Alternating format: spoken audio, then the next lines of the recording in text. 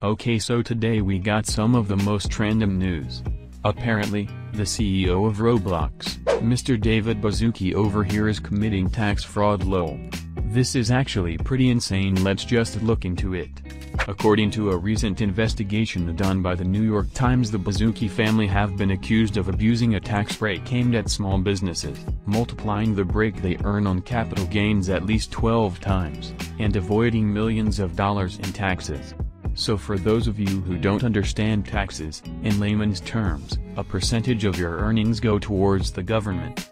And obviously the richer you are the more you give, and a lot of the wealthiest people in the world do this because they end up paying a massive amount to the government. So some aren't that surprised David is doing it too, his net worth is literally in the billions. But some are shocked because they didn't expect this from him. What do you guys think? Creekcraft said, billionaires doing billionaire things.